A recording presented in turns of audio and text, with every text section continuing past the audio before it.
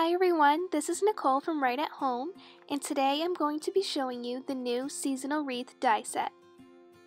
In this die set, there are so many little pieces and elements that can be used to decorate the wreath, but today I'm just going to be making a kind of fall harvest type wreath. I'm starting with some Strathmore Bristol Smooth cardstock and blending some Ranger Distressed Oxide inks on top, and I have all the colors listed on the screen.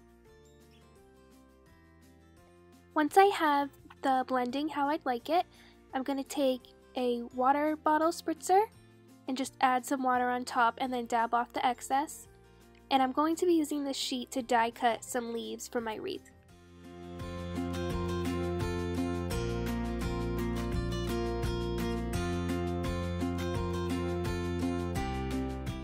For the stems of my leaves, I'm going to need some brown cardstock, and I decided to just make my own using the Vintage Photo Distress Oxide ink.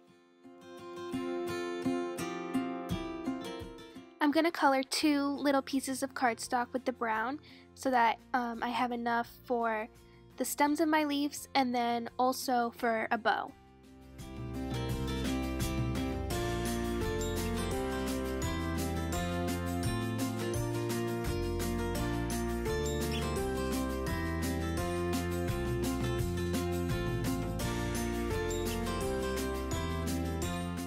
For my wreath, I decided to go with this light tan color, which is Antique Linen from Ranger, and it's a Distressed Oxide ink again.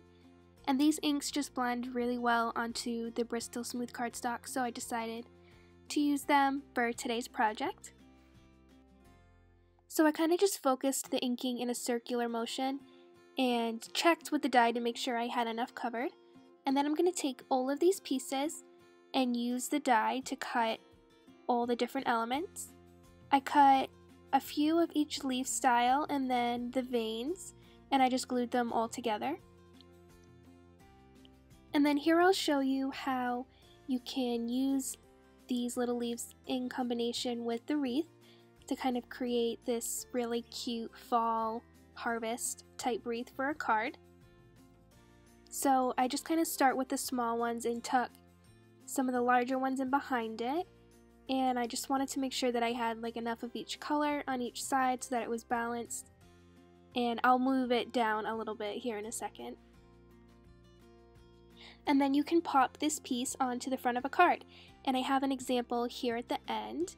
And make sure to look at the die on my website and to also look at the coordinating layering guides so you can see all the different elements that are included in the die set. Thank you so much for watching, and I'll see you later.